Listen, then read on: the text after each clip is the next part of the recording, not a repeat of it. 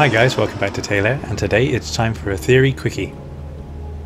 So this is a question from the FAA Instrument Rating Database, and it says on the basis of this information, the magnetic bearing to the station would be 355, 255 or 175. Now the information that it's referring to is this figure, which shows heading information and a relative bearing indicator. These show a heading of 215 and a relative bearing of 140. So what I've done here is set the sim up on a heading of 215 on a relative bearing of 140 with respect to the Golf November NDB here. You can see that places the NDB behind us and to our right. This exactly duplicates the figure that you saw in the question earlier. The most accurate way of calculating the magnetic bearing to the station is to take the magnetic heading and add it to the relative bearing.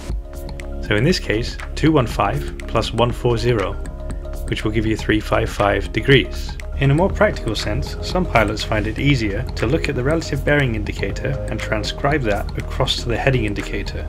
The head of the needle points to the bearing to take to the station, which you can see is 355, in agreement with our calculation. Now all that's left to do is to make the turn towards the NDB.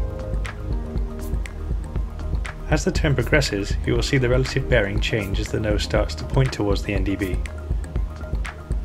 In a zero-wind situation, the relative bearing indicator will point directly upwards when established on the track to the NDB with the wings level, as you can see here.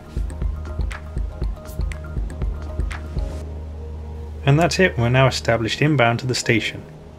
If there was any crosswind component, it would be important to make a correction to the heading to maintain the correct track.